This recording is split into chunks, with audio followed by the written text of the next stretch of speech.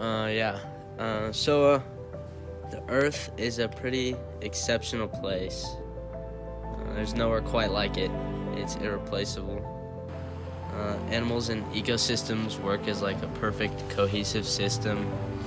Everything plays its part with like a perfect balance. Even the smallest change can like domino effect and exponentially like affect and change seemingly like irrelevant areas of the ecosystem. Global warming is one of the most pressing issues facing like our current planet. Humans burning fossil fuels, deforestation, industrial processes are like kind of like the main things I think. But the consequences are crazy.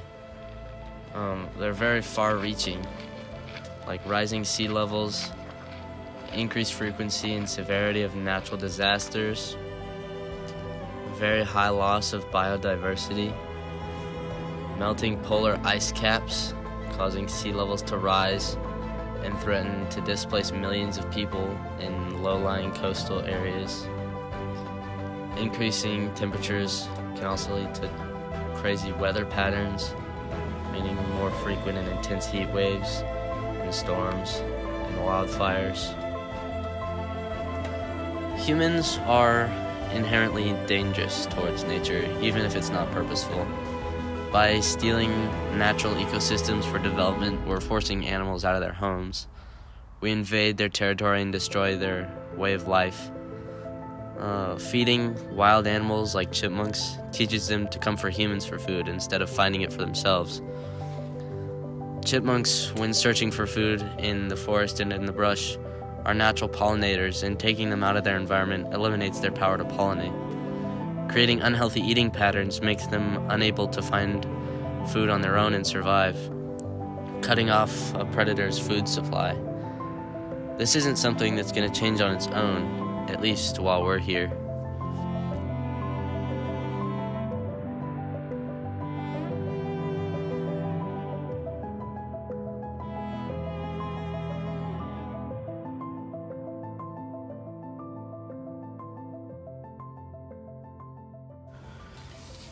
Okay. With the rapid popularity of urbanization, our world's future isn't looking very bright. Steel jungles and towering skyscrapers are closing off and pushing away many opportunities for beautiful plains and forests to grow, along with all of their inhabitants. While these large cities are rising, crime rates, violence, and social unrest are becoming more and more apparent, along with the higher cost of living. Unfortunately, many people who are working in the construction industry are uneducated or unaware of the future effects their work will have on their environment and their society.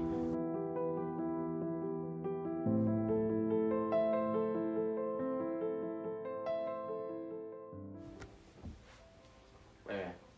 As someone involved in the construction world, how does your work affect the environment and its inhabitants?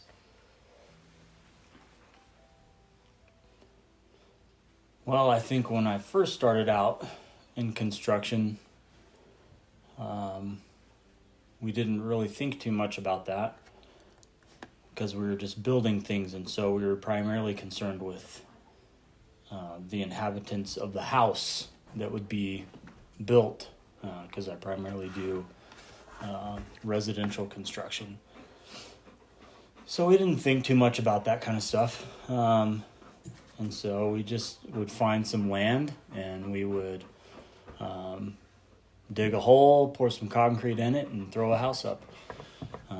But now I think one of the big pushes in construction is LEED construction or green building or sustainable building, where we're a lot more concerned about how our building does affect the environment and all of the animals and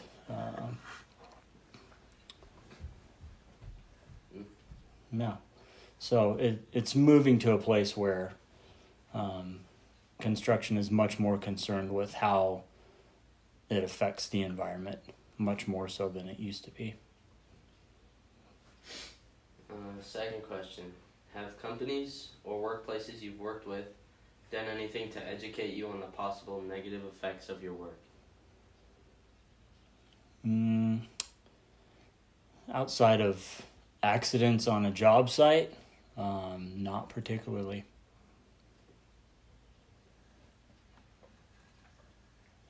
Yeah.